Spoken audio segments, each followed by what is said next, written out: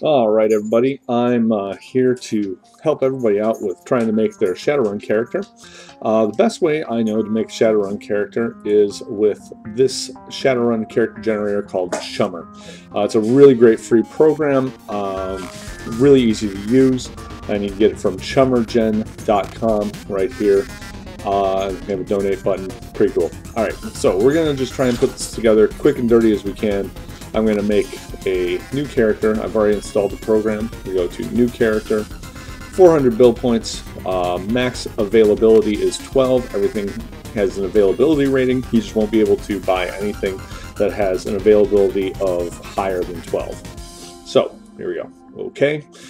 We're going to make a Dwarven Rigger. I want to make a Wheelman because I really like Wheelman characters. So we'll go Dwarf. And over here it's got the body agility, all of the minimums and maximums that you can have for your stats. So we go, okay.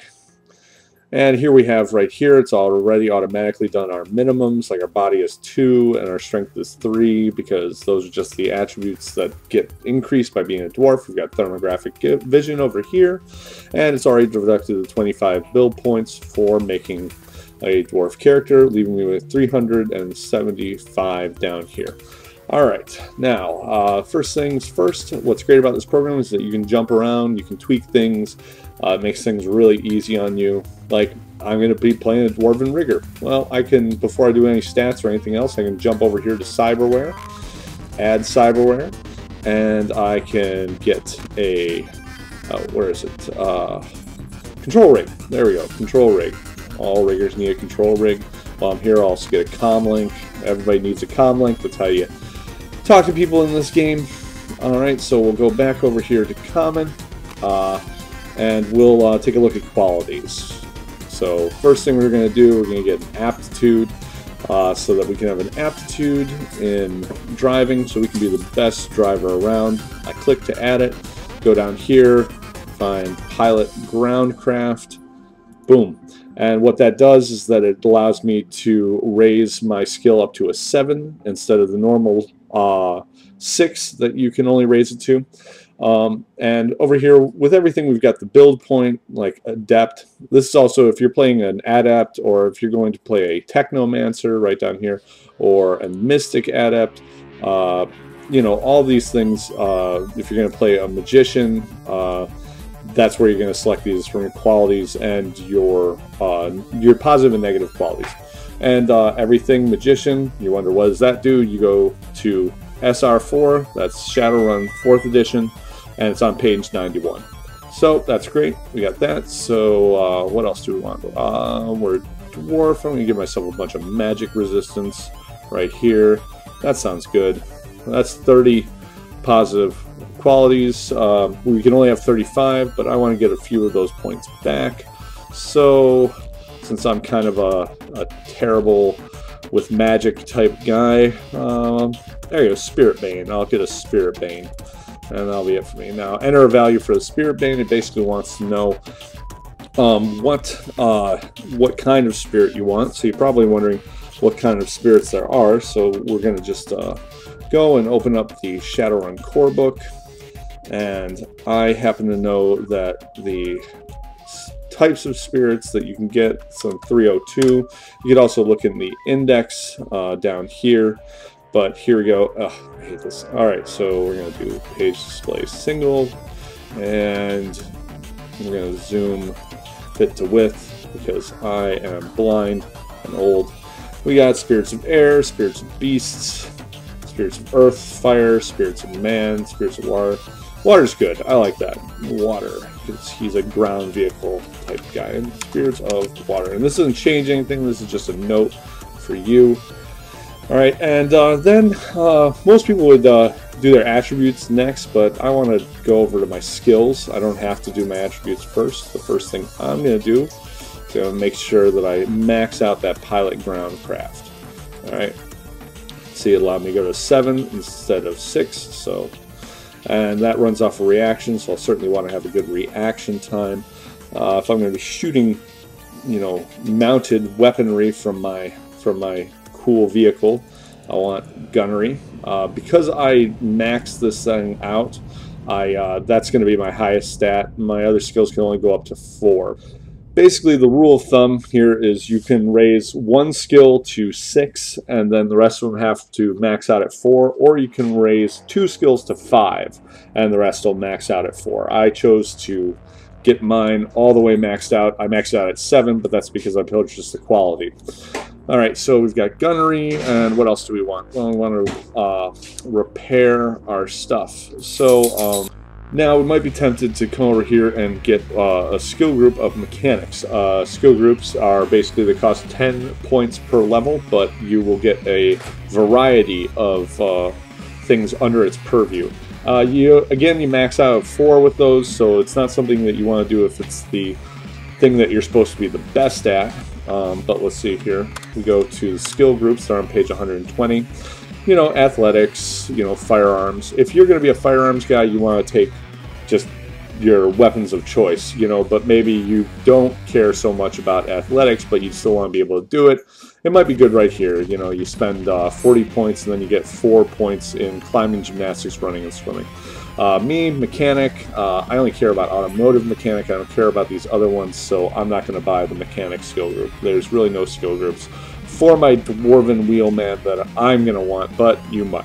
So we got that. We got gunnery. We'll back up here. So automotive mechanic. Let me fix up my guy. Always good to have some perception. Want to notice things going on around me. And dodge. Dodge. Definitely want to be able to get out of the way of someone swinging a club at your head. And let me see, I want to be able to do something when I'm outside of the car, so I'm going to take long arms. You know, I'm going to get a nice shotgun for this guy. Alright, down here we've got knowledge, skill points remaining, but we're not going to deal with that. We're going to go back here. Now, if you notice, most of the things we're doing there, they require reaction agility. Obviously, reaction, that's the big bad. I'm going to put that up at 5. But agility, we'll only put it at 4. Bump an extra body in there, so we're at least a good, tough dwarf. Charisma 2. Intuition is keeping an eye on your surroundings. We want that at 3 at least. Logic and willpower, we'll put those up at 4. And what we've got now is we've got 175 build points. You can only use half of your build points on your attributes, so basically I've only got 25 more points to spend. You don't need to spend all of them, so I'm going to put 2 points into edge right down here under special attributes. That makes 195, and we're just going to go with that. And then we're going to click back over here to skills. Now I've got 21 knowledge skills, and basically what you can do with this is you can just pull up the drop down menu and just take a look at the list. There's different languages you can speak. There's different things you can know about. I'm going to take area knowledge Manhattan, and I'm going to make that my big bad skill. So I put 6 points into that, because what's a wheelman if he gets lost in Manhattan? That would be bad. Let's see here. Knows all the bars and the clubs. We'll put points into that. Oh, I added 2 skills there, but that's okay. We'll get to them. We'll get to them. Gangs. Always good to know about gangs. And what else? Do I want to know about firearms? I don't want to know about ghost content. Oh, what the hell. Let's speak Japanese so that I can get all the good Japanese import motors and stuff. I got 3 points left, so what are we going to do? Let's go down to the bottom here. Security tactics. Always good to know how security functions. And there we go. We've got all of our knowledges done, and that's going to pretty much take care of the character himself. Now he's not far from done, because now he doesn't have any stuff, doesn't have any contacts. Let's do this. Let's add in a contact. Contacts are very important in Shadowrun, so we'll put in Tiny, the bouncer. You know, he's got 3 in connection, but he's very loyal. We'll make him a 4 loyalty. And then he can be a guy that my guy goes to when he needs information. Maybe he hears whispers from the people around the clubs. That'll be cool. Alright, next up, we're going to go to street gear. Very important. Add a lifestyle. You want to know exactly how comfortable this guy is living, and it also affects your starting new unit. If you take street, starting new yen, you're not going to have much, you know. Max, you know, you're going to have like 1d6 times 10 new yen, but it costs nothing per month. You're basically living on the street, whatever, but I want middle class. Middle class is good. Not a terrible neighborhood, not a great neighborhood. Good middle of the road. We'll just go down this thing here. Add armor. All right. Armor, we've got different types of armor. We got clothing, fashionable, helmets, shields, military grade. You're not really going to be able to get military grade just because, again, it's restricted at the beginning. Take the armored jacket, very standard, you know, 8 ballistic, 6 impact, 900. It's really what most people start out with for armor. We could take we could go and get a helmet too, but I don't feel like it.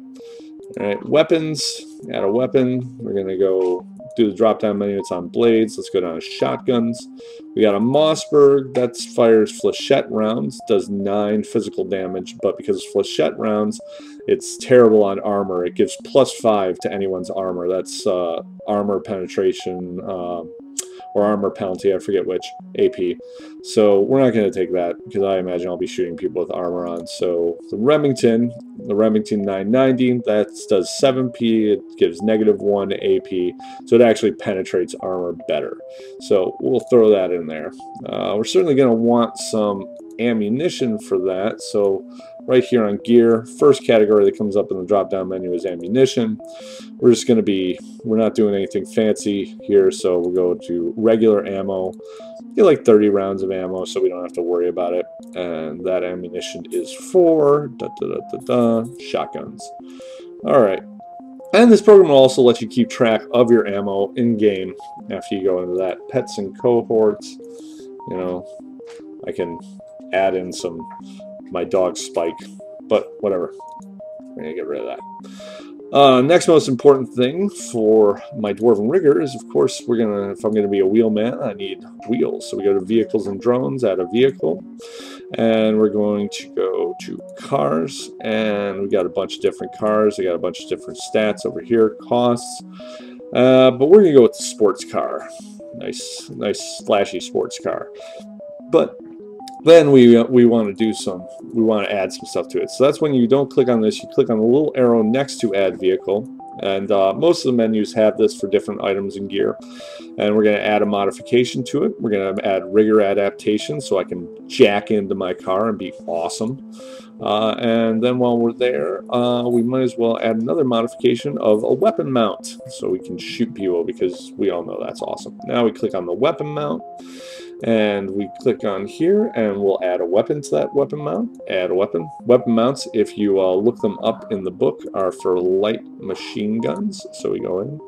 That's an important thing to note here, is that one of the greatest things that they have on this, you click on this weapon mount. You go source SR4 348. That's the page 348 in your Shadowrun book. So if I go to 348, bada bing, I can go down here.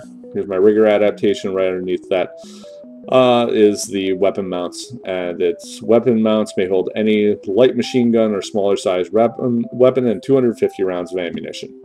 All right, awesome. So we're going to go back over here. We're going to go to gear. Again, we're going to go add gear, ammunition, and we're going to do just regular ammo again. We're going to go with 250 rounds of ammunition, because why not? That's how much it's going to hold. Okay, then it asks us for what it is, and that's going to go to light machine guns. Light machine gun ammo, bada bing. Alright, so after that, what do we want? No, it's Cyberpunk, or, well, it's Shadowrun, but Shadowrun is Cyberpunk. So let's add some more cyberware. We already got our control rig and our comm plant, so we know we want reaction. Reaction's good. So this is going to be a point in the character generation. You're really just going to have to go to the book. You're going to have to go down to street gear. You're going to have to actually just, you know, read through all the different stuff that you can get. Gear is by far the best and the most infuriating part of putting together something for Shadowrun. So anyway, you're going to want to go in there, check things out. We go down to cyberware. You know, just read through these gear lists. Read through chemicals and the drugs you can get, and all of these breaking and entering tools, because there's all going to be cool stuff that you're going to want. And as you read it, you're going to come up with more and more ideas. So I've decided I want to get a reaction enhancer, because reaction is such a big deal for being the best driver out there. So if we come along here, we see reaction enhancers. We can get rating 1 to 3. Starts talking about reaction enhancers up here and what they do, all the way down to here. So we're going to buy that. So we get our reaction enhancer is a part of bodywear. So we go up here, we select bodywear from the drop-down menu. And where's our reaction enhancer? Reaction enhancer. We're going to get a rating. We're going to max it out. Oh, we can't, because rating 3 would be 15. Availability would be 15. That's higher than 12, so we got to dial that back. Rating 2. So, you know, that would be something, if I was going to play this character, that might be something I would want to buy a better reaction enhancer in the future. So we're going to get that. And then, I don't know. We need some more stuff. Well, we're not going to think too much about this. This is cyberpunk, so let's get ourselves a cyber limb, just because. Obvious limbs are synthetic. Synthetic are hard to spot. We'll do a full arm synthetic. Ask me left or right side. We'll do it on the right side. Okay. And then, since we pop the extra money, we should definitely add a weapon to it. So we're gonna add, yeah, there we go. Cyber weapon, and let's add a hidden shotgun to go with my regular shotgun. Oh, nope, once again, can't do that. 20 is the availability on that, so it is so illegal. God knows why they would ever want to stop you from mounting shotguns on your arm. But anyway, thanks, Obama. Let's do shock hand. 8. Much better. We'll have that to zap people with if they take away our guns. Yeah, come for my guns, Obama. I have a shock hand. Anyway, but I can't really use it right now, so we'll pop on over here to our skills, and we'll go down to unarmed combat, and we'll give ourselves 1, 2, 3. It's not a primary thing for us, but we'll put it in there. All right. Now, at this point, you may have noticed that down here it says new yen remaining, and it says negative 151,000. So we definitely, how do you purchase these things? How do you get new yen? It's very easy. You come over here to common, and you just put this up. For every 1 point you put in here, you get 5,000 new yen. So we're just going to keep putting 5,000 new yen in until we have paid for everything that we have bought. Hopefully we didn't buy too much stuff. Oh, I wasn't looking, and I started clicking on the wrong arrow. All right. And and we have definitely gone over negative 16,000 with no build points remaining. So maybe we look at this. Maybe we don't need as much logic or willpower as we thought we did. That frees up 14 points. So we go and we put those in, and booyah! There you go. We got 10 build points remaining, and we've got 3,000 new yen. We can definitely, why don't we put the rest of those in as we finish up our shopping, just so we don't run out. All right, we've got that. We've got the other stuff. What else can we get? What else do we want? Let's see. What else is on the gear list? What do we got here? Oh, a dock wagon contract. Definitely love to have a dock wagon contract. You get shot, they come and pick you up, and you don't die. So what we got here? Super platinum. You know, basic, you know, they'll come and they'll basically put a band-aid on your boo-boo at some point.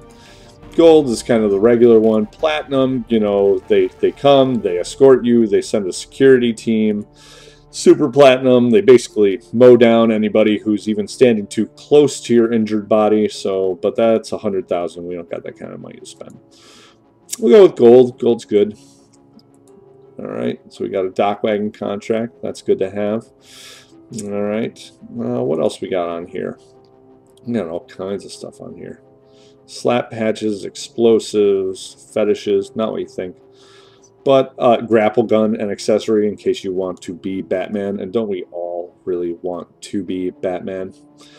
But I'm overthinking this kind of stuff right now. So we've got that.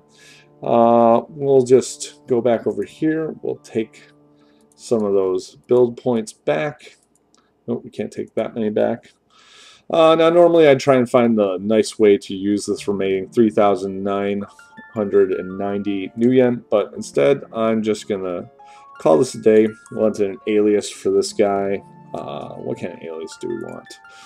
We're going to on Shadowrun character generator. Name generator, not character generator. This is just a stupid program I found one day and made me laugh. So, alright. So, you are a male. Click. Sean Patrick Orange. Let's get my Shadowrun name. My Shadowrun name is Johnny T. Ripper. Alright. So, alias Johnny T. Ripper. Alright, and last but not least, you're going to go over here. You're going to enter in your little vital information about your character. You know, whether you want blue eyes or gray eyes, gray hair, short little dwarf, short, stocky little dwarf. Well, his name will be John Doe. Player, Sean Orange. And then you got stuff for, you know, descriptions and backgrounds.